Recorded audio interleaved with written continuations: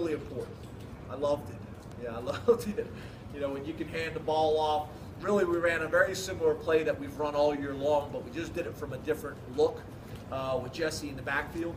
And, you know, going 92 yards, you know, the whole time I was willing him into the end zone. It just seemed like I've never seen a run like that where the guys were like right on his back the entire 92 yards, but he was able to get in the end zone. It was a big play, and I'm really happy for him too.